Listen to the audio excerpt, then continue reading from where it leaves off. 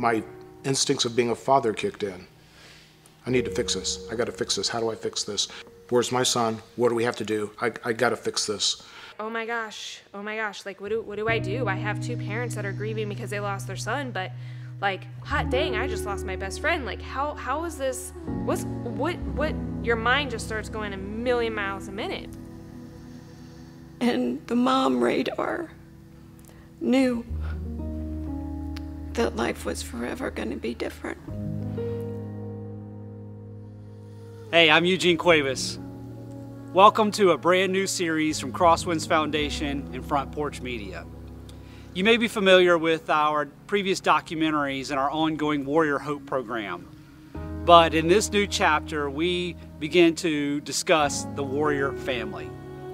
See, when a veteran deploys, we know that they face innumerable challenges, both on the battlefield and many times when they come home. But so do their families while their veteran is away and many times when they come home. But in this first video, we meet the Zanowicks, a family whose veteran unfortunately did not make it home from the battlefield. How does a family ever respond to devastating loss? Is there really any hope for healing? We explore those questions and more in this chapter. So, listen to their story. And stay tuned at the end for another message about how you can help warrior families like the Zanowicks.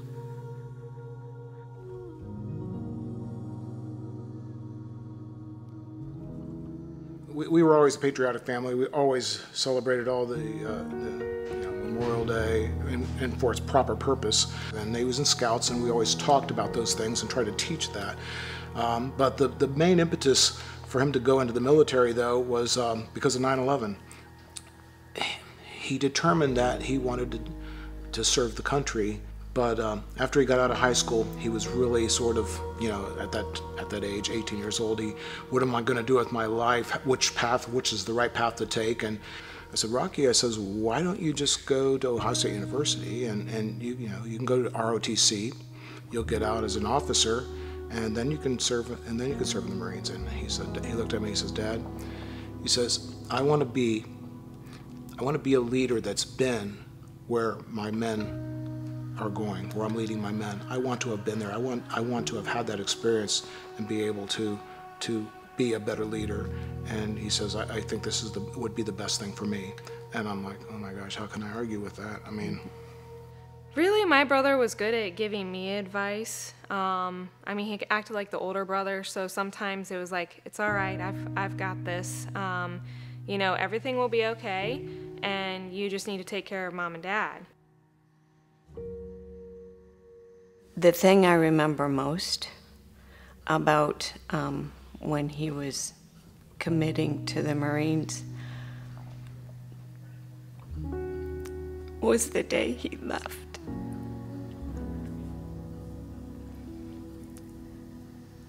And the mom radar knew that life was forever going to be different. And yeah, I cried. I prayed. As he was driving away with the Marine officer, I was in his bedroom by his bed kneeling and praying for him. I think somewhere, somehow, I knew how it was going to end up. That was a start to a new chapter in our life, a new journey, if you will, when he joined. But I was proud of him, and I always will be. Was I proud of his decision? Yeah. Do I wish that he could have chosen something different? Yeah. But he did what he wanted to do, and he did make a difference.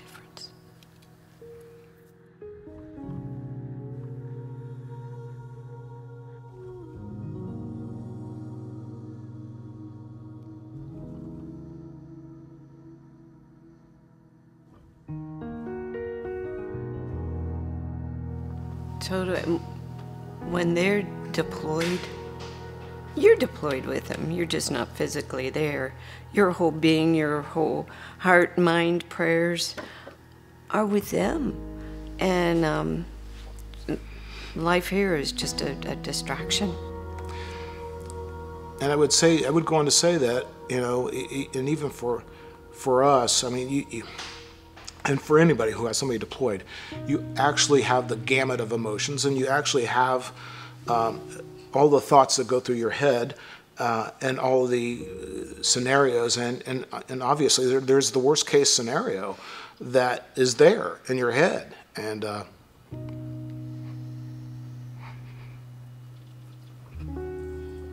there was a firefight with one of the companies, and one of the Marines got hit, and they needed somebody to get in there and get him out to the helicopter to get him medevaced out. And so they picked Rocky because he was always training his guys. He had really good sense about orientation and maneuverability of the vehicles and stuff, and the officers knew that, so they picked him to take his fire team out to go get this Marine. When I got wounded in 2011, on June 3rd, our last day of the operation, we went out early in the morning and we got in a small little firefight. Probably lasted maybe 10 minutes. But things got pretty chaotic, and somebody left a piece of equipment where we were when we had the firefight. When we went back out there, we got ambushed, and we think there was multiple firing positions just because of how the rounds were impacting around us. And we were near a couple of small compounds, and I had my machine gun squad up on a small little hill, and I was kind of directing fire for them. And I was next to the squad leader that I was attached to and talking to him.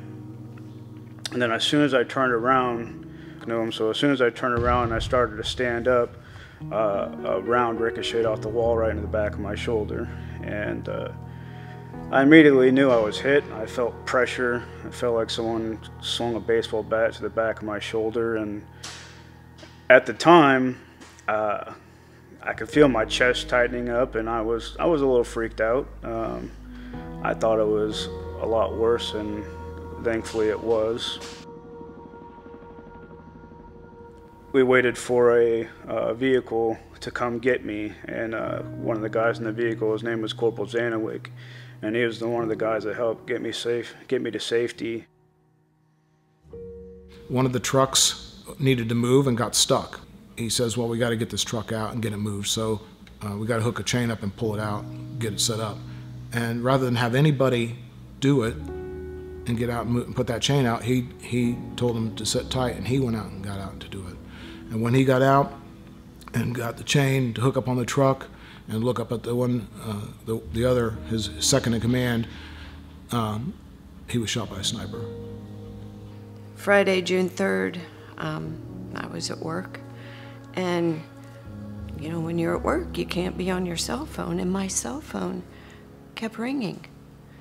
And it was the first time it went off, I noticed that, because you can glance and see the phone number, and I thought, oh, I don't know that number. So this went on all afternoon. My phone kept going off, and I kept ignoring it. One of my coworkers, I work in a call center, one of my coworkers came over and she said, I want you to come to the lobby with me. And all of a sudden, I became like a belligerent little 2-year-old, and I'm like, no, I'm not going to the lobby. Because I knew what was there I didn't want anything to do with. And Kimmy says, no, come on, Nan, let's go. And she had to take off my headset for me, put it on my desk. She had to take me by my hand and drag me to the lobby practically. And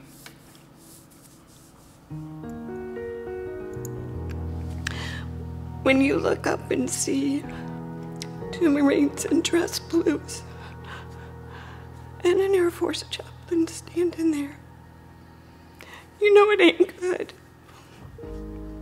I dropped to the ground. And then they came up to me and gave me a chair and picked up my glasses.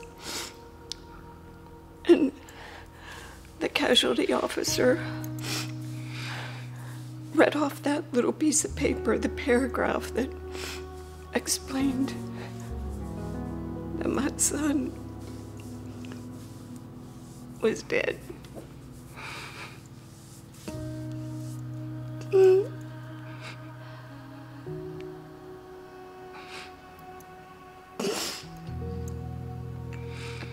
There's nothing like that. Nothing like that pain. Just as an aside, I've lost 3 sisters. I lost my mom, my dad, my grandparents. All those together don't equal this.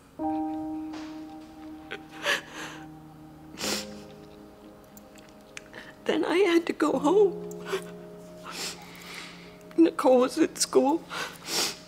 Paul was at a Boy Scout camp. I finally found the address of the camp he was at.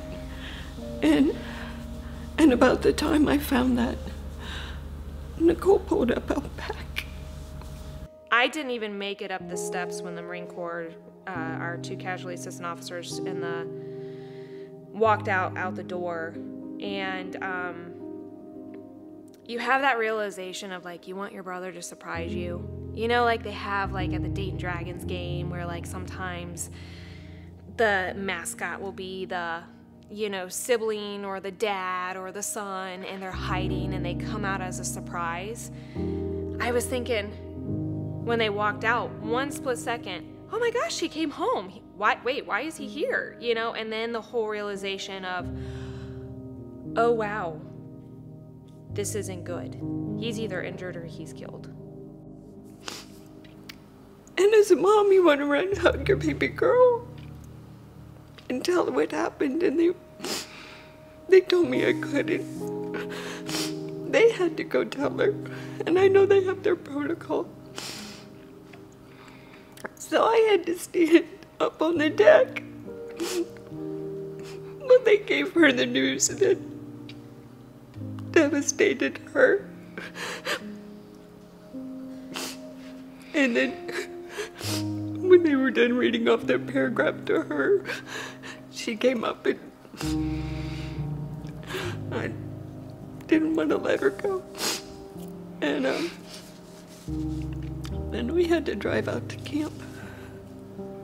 So I'm at a camp. I'm at a Boy Scout camp. I'm doing adult leader training other adults on how to do high adventure. And I look up, and I'm in this big room, and there's a glass windows. It's at a visitor center at a local state park. And I see my wife, and I think, how awesome my wife is coming out and got off work maybe a little early to come out to join us, because she's also a scout leader. I thought, awesome. And I see her, and she's not smiling, and then I see 2 people beside her, and I see the Marines, and I see the uniform. I threw everything I had in my hands through. And, I mean, they don't have to tell you anything. They don't have to tell you. And I didn't really want to hear. I mean, I knew. And all I can say is that the cocktail of emotions that run through your body, that course through your veins, are incredible. My instincts of being a father kicked in. I need to fix this. I got to fix this. How do I fix this? And I didn't want to hear, and I don't even recall hearing whatever it was he read. Didn't hear it. Didn't care. Where's my son? What do we have to do? I got to fix this. And at that point in time, I had an unbelievably strong urge to have to see my son.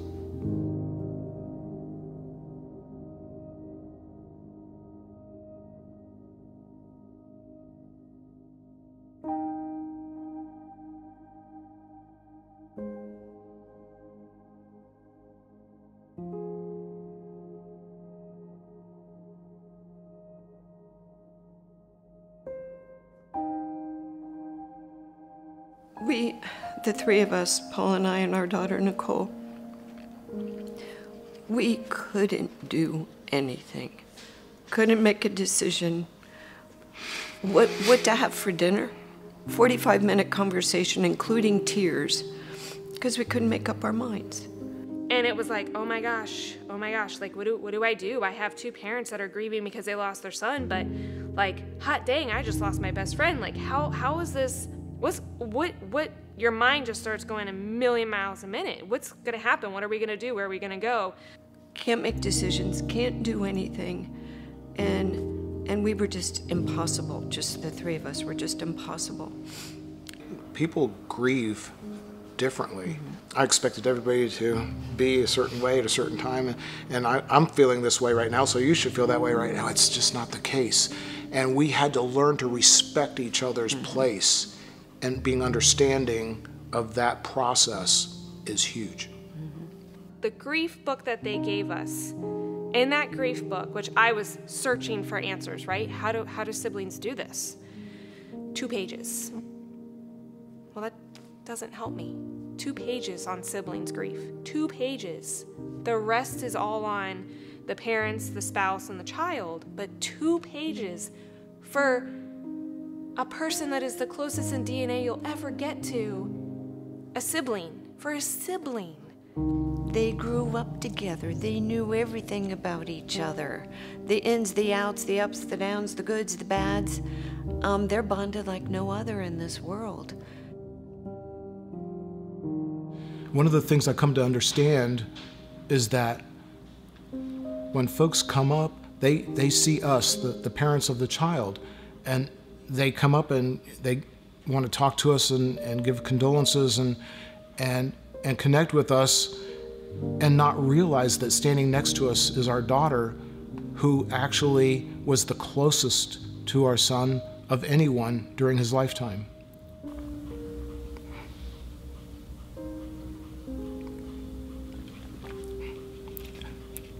And it's difficult to watch them suffer.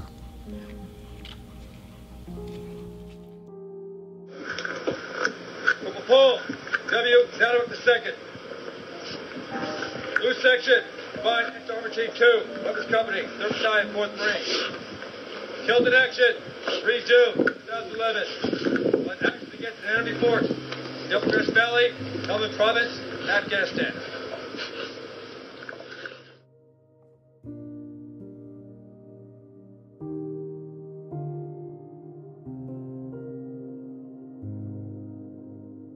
So when my unit got back, I believe it was in October, we had a big old memorial service for the individuals we lost.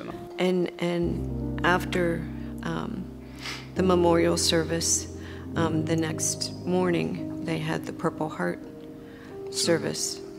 So I was given my Purple Heart that day, and at the end of the ceremony, and I sprinted up to Paul and Annette Zanowick. And so all these Marines get up and they go that way. Oh, you know, they left the parade field and they're going back to the wherever.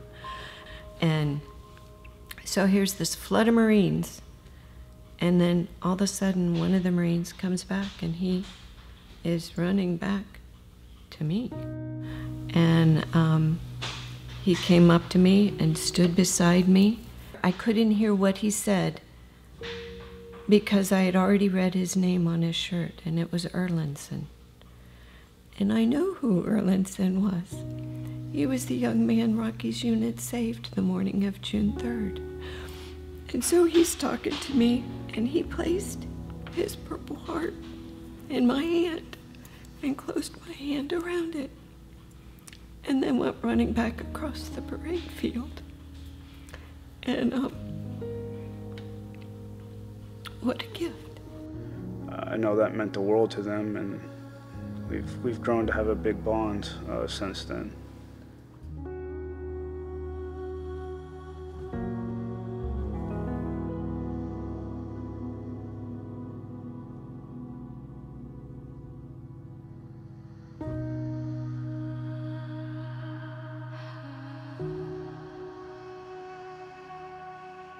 My recommendation would be connect with groups of people that have suffered the same loss.